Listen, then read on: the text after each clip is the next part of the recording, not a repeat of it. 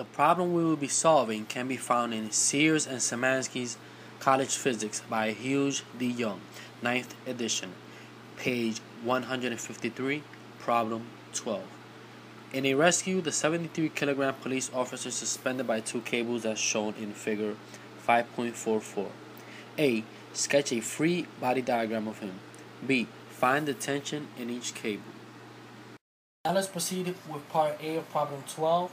Part A says sketch a free body diagram of him, or the police officer.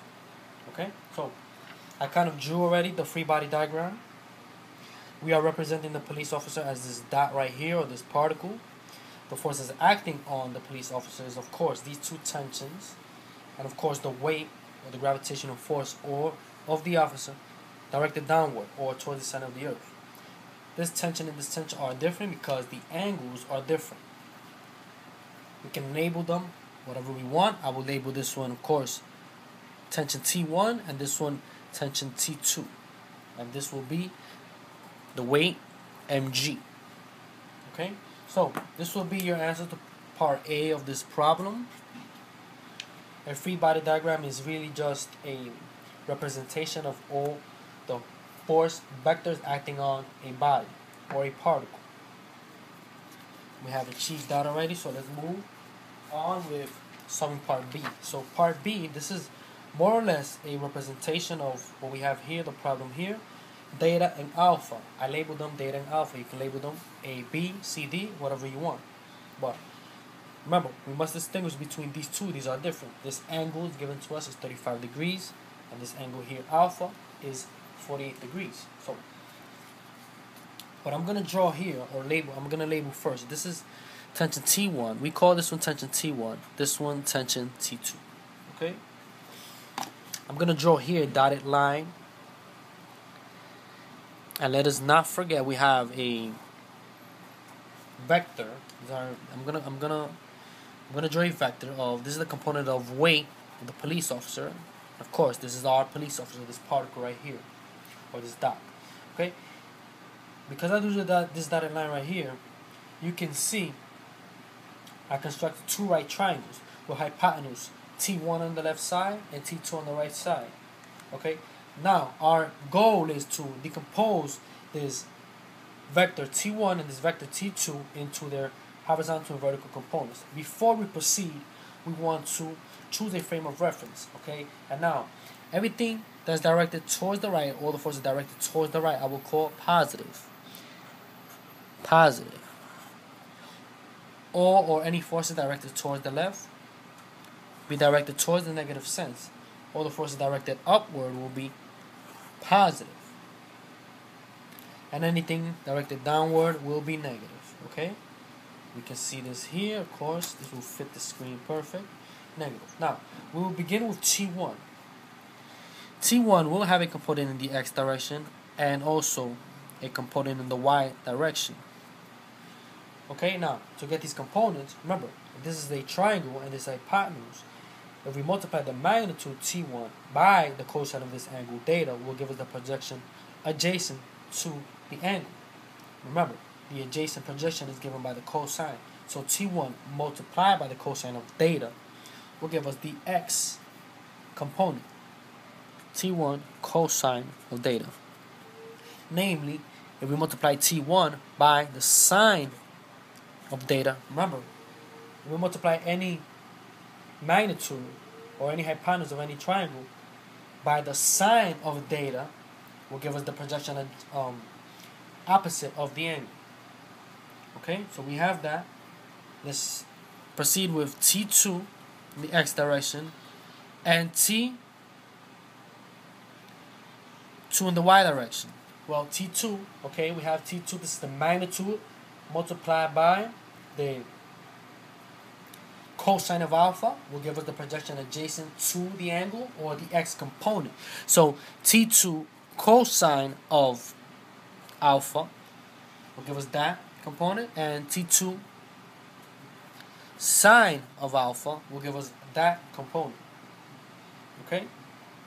Now, of course, we have another component here, another force directed downward, mg. We have mg. So remember, the sum of these two forces the sum of these two forces, these are just components, x and y components. The sum of these two components will give us this vector T1. The sum of these two components will give us this vector T2. And mg is just the gravitational force of the police officer, or the weight. Now, we will proceed with implementing Newton's law in both x and y direction. I'm going to draw here in a separate sheet of paper. The data that we have gathered is T1, the x direction, equals T1 cosine data. T1 in the y direction is T1 sine data. T2 in the x direction is T2 cosine of alpha. T2 in the y direction is T2 sine alpha. And of course, we have mg. Okay. The reason I put an equal sign is because we know mg is directed downward or towards the negative sense. We said that any force directed downward is negative. Anything directed towards the right is positive, and towards the left is negative. We know T1 cosine data, T1 cosine of data, this is directed towards the left. There's one component going up and towards the left. So the component that's going up is going to be the y component, and that's positive. And the x component here is directed towards the left. So, of course, this will be negative, this will be positive. These forces here are directed upward and towards the right. So both of these components are directed towards the positive sense. Okay, now that we have the magnitudes and the direction of these forces, we can perform vector addition, and we will implement Newton's first law. The reason why is Newton's first law is because this system, or this particle, or this police officer is in a state of rest, or in a state of equilibrium. When something is at rest, or in this case equilibrium, the sum of the forces in both x and y direction is equal to 0. This is equilibrium, when the sum of the forces is equal to 0. Equilibrium is also when the particle is moving at constant speed, but in this case we know this police officer is not moving at constant speed anywhere. He's at rest. Therefore, the sum of the forces in all direction is 0, because the police officer is not accelerating up, down, left, or right. Okay, so we will proceed here with the sum of the forces in the x direction is equal to, well, in the x direction we have T1x and T2x. T1x is negative. We know negative T1 cosine of data. Now we add this component here, T2 cosine of alpha, equals what? Equals 0. The sum of these equals 0. Now, the sum of the forces in the y direction, well, in the y direction we have T1 sine data, directed positive, T1 sine data. The y direction we also have plus T2 sine alpha. The reason is plus T2 sine alpha is because this force is directed upward.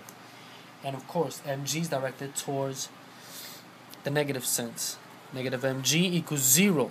Okay? Now what we're going to do here, we're going to solve this system of equations. Because we know if we have a system of equations with two unknowns, we can solve by substitution or by any other method that will help us solve. In this case, I will use substitution. I will solve the first equation for T1. We know that T1 is equal to T2 cosine of alpha divided by the cosine of data. How did I get this? Well, in the first equation, I added both sides, T1 cosine data, and I divide both sides by cosine data. So I'm left with this. Now that we have solved here for T1, I'm gonna substitute this T1 here into the second equation. So now let's proceed here. We have T2 cosine of alpha divided by cosine of data. I'm gonna put this in parentheses. I'm gonna label this T1 because that's what T1 is equal to. We're gonna substitute it in here. We're gonna multiply T1, of course, by sine of data. We're gonna add T2 sine of alpha. We're going to subtract the weight. We're going to set that equal to 0. This is the equation we have now. So let's transfer this equation to the next page.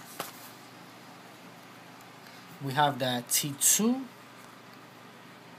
we have that T2 cosine of alpha divided by cosine of theta multiplied by the sine of theta plus T2 sine alpha minus mg equals 0. This is the equation we have. Alright, notice that we have sine of theta and cosine of theta. The quotient of sine and cosine of the same angle is a tangent, is the trigonometric identity. So we can simplify this expression here to T2 multiplied by the cosine of alpha, and this quotient sine theta over cosine theta will give us the tangent of theta.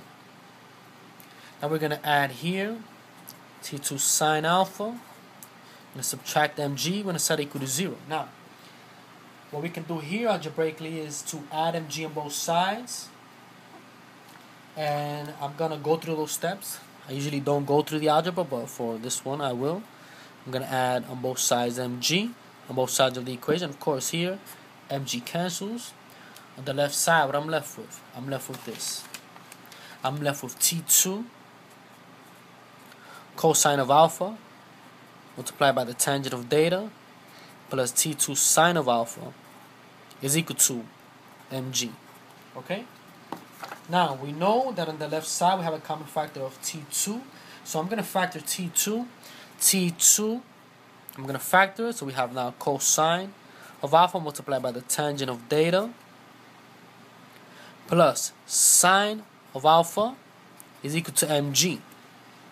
All I did was factor out the common factor T2 on the left side. So let's see, we have some more room for solving for T2.